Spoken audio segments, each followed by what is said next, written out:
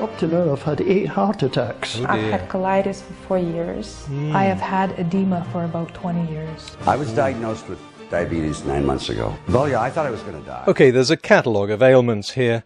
Can they be cured? Maybe a change of mood music. 160 pounds. I've seen a 50% at least reduction. I first noticed my edema going away about 4 days into the smoothies. I thought it's just never going to reverse. Well, here it is 6 months later, and I don't have cancer anymore. What? Don't have cancer anymore? Well, it can't be the mood music that did it. So what has cured all of these people of their ailments? And the raw food drew and pulled excess mucus out of. That's right, eating raw vegetables and fruit. Now, I don't want to dismiss the idea that eating fruit and veg is good for you. Just about every doctor will tell you this. And we're all aware that a diet rich in the sort of things you find in processed food, like sugar, salt and fat, can cause everything from diabetes to arterial sclerosis. So changing to a fruit and veg diet certainly helps alleviate these problems. But the author of this video goes much further, documenting 37 cases of a fruit and veg diet curing everything from psoriasis to cancer, and further still. It is as natural for a human to be healthy as it is for water to flow downward. Being unwell is about as unnatural as for water to flow backwards. So who's making such ridiculous claims? Ooh. Sorry, this is Valia Butenko and her belief that sickness and disease simply wouldn't happen if only we ate nothing but raw vegetables and fruit. Look, see, she can run uphill. Is promoted in a website I've come across before, Natural News. Without apparently bothering to check any of the testimonials presented in her video, Natural News stated that they were documented and true. But then Natural News has form when it comes to spreading junk science and theories that scientists are conspiring to harm us all. Here's one that catches the eye. Exposed! The Centre for Disease Control deliberately manipulated, covered-up scientific data showing link between vaccines containing mercury and autism. Now, this has been in the news over the last few years, so the discovery that one of the institutions at the heart of promoting vaccines has been covering up a link between the vaccines and autism is, well, news-breaking stuff. So why haven't I seen it anywhere except Natural News? Well, as usual, if we want to check a fact, what do? Find out where it comes from. That's right. So let's check where this claim comes from. What's the source? Apparently, the information comes from an organisation called the Coalition for Mercury-Free Drugs, COMED. They obtained a copy of an email from the CDC discussing a Danish study that was to be published in the journal Paediatrics. The Danish study looked at the prevalence of autism following the withdrawal of a preservative called Thimerosal in 1992. If this mercury compound really did cause autism, we ought to see a drop in the number of cases after it was withdrawn, right? And according to COMED, we do. Documents obtained via the Freedom of Information Act show that CDC officials were aware of Danish data indicating a connection between removing thimerosal and a decline in autism rates.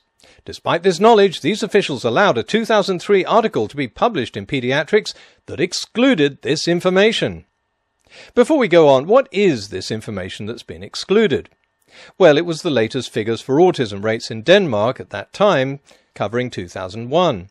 And according to the email, these show a continuation of the decline in autism rates.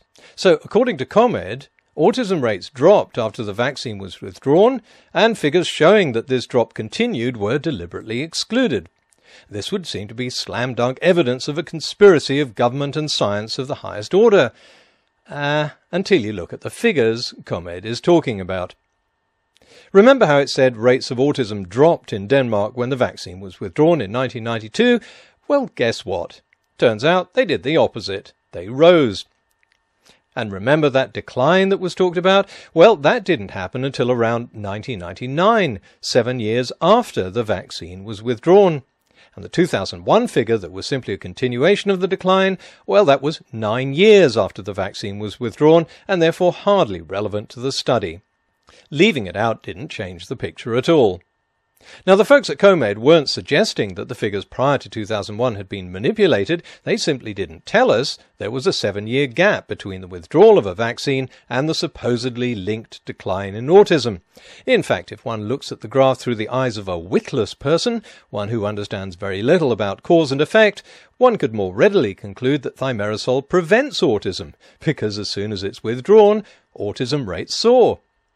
But of course no researcher would make such a sweeping and unsubstantiated inference, because science doesn't work like that. But it seems it's perfectly okay to draw the opposite conclusion. When I started in medicine, the rate of autism among children in the United States was about 1 in 10,000. And now the rate of autism is 1 in 100.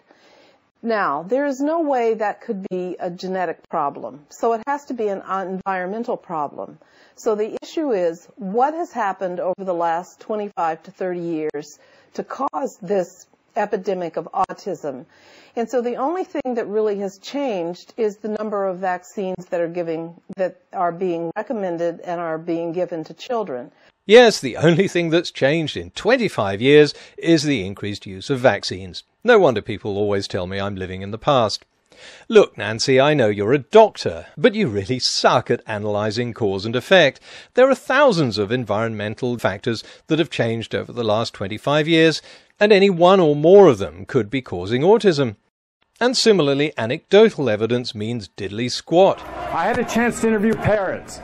Every single parent said the same thing. I had a normal developing child until the day of the vaccine. We sat down with one local family who shared their story on how they believe their 2 children developed autism after they were vaccinated. I want you to see what these parents are going through with these kids.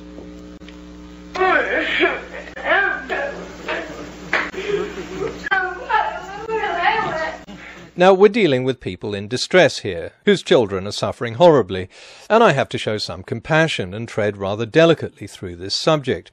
But I'm not going to, because I think a lot of parents are selfish blockheads who are not only putting their children at risk, but other children as well.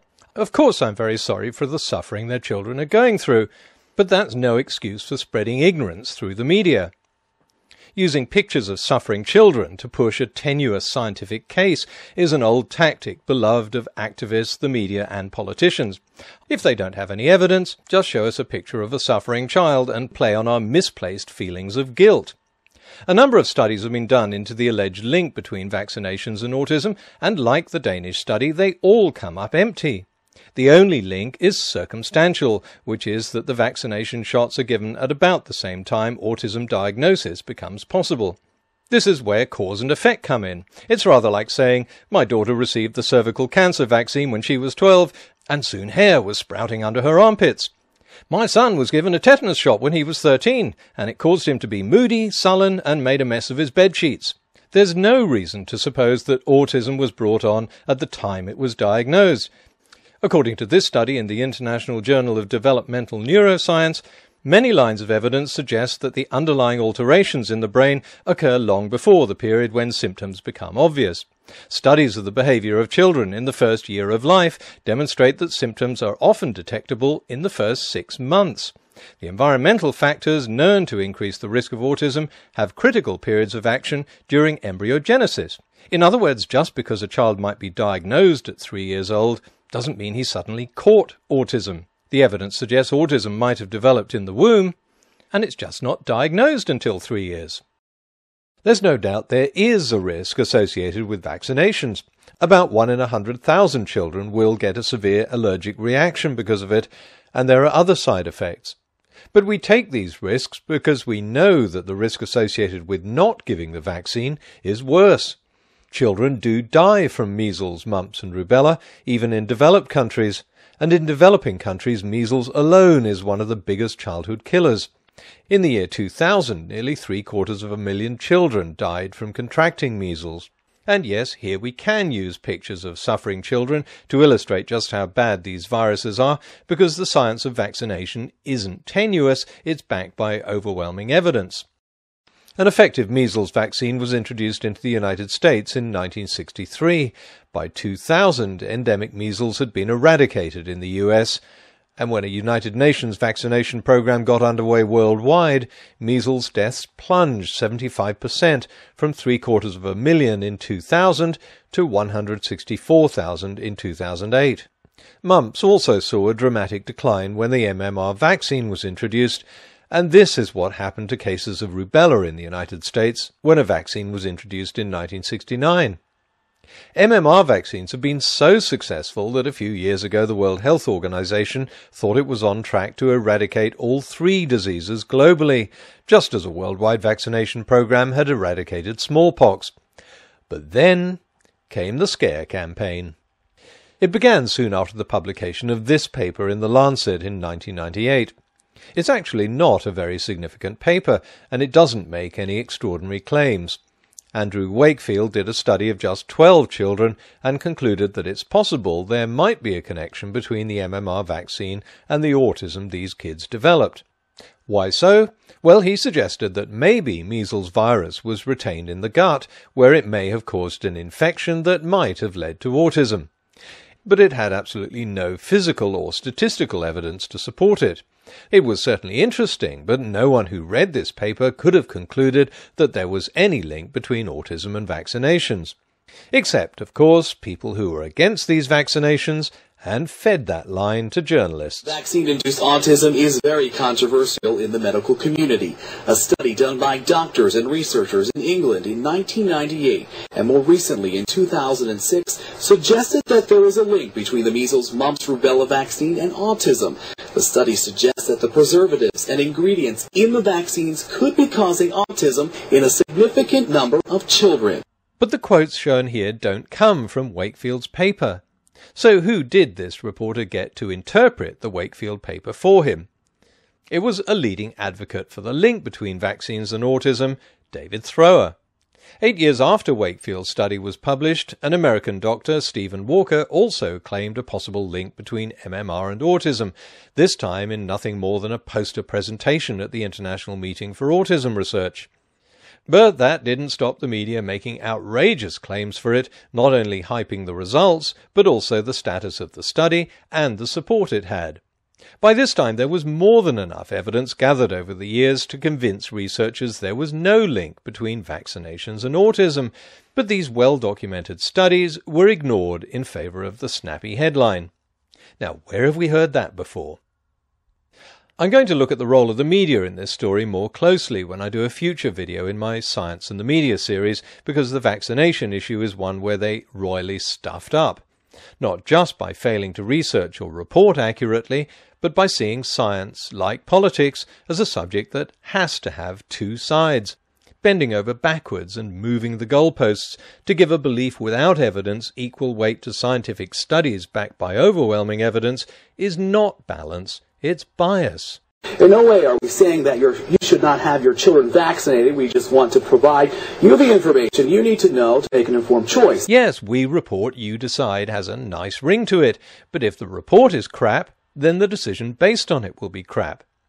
And encouraging people to read the research for themselves may sound balanced, but let's face it, they won't read the research. They'll just Google a few words and read and believe whatever crappy websites pop up first. No wonder that in the wake of this internet campaign and the media hype, so many parents stopped vaccinating their children in the first decade of the 21st century. That wasn't reversed even after it was found that Wakefield had faked his results and his meagre research was discredited. Once the internet has been surfed and the conspiracy belief is planted, nothing, it seems, can change it. The result? Having become diseases of the past in most developed countries, by 2004 mumps was back, and soon after so was measles. The Daily Mail, fearless when it came to telling parents 5 years earlier that the MMR vaccine might be dangerous for their children, now had to ask the inevitable question, why is measles on the rise? And the inevitable answer, just blame the French. Actually, the real answer came in the story. A lot of British parents had stopped having their kids vaccinated, so when they went on holiday to France, where parents were also not vaccinating their kids, they were exposed to the virus and the children caught it. And when these British children got home, they spread it among their unvaccinated friends. Soon I'm sure we'll see enraged Daily Mail editorials asking why British parents haven't been vaccinating their kids for the past 5 years. Well, here's why. If more and more children stop getting MMR vaccines, cases of measles, mumps and rubella will soar. Simple as that. Worst of all, we've come so close to eradicating all 3 diseases worldwide, and now we're deliberately and methodically taking the first steps backwards.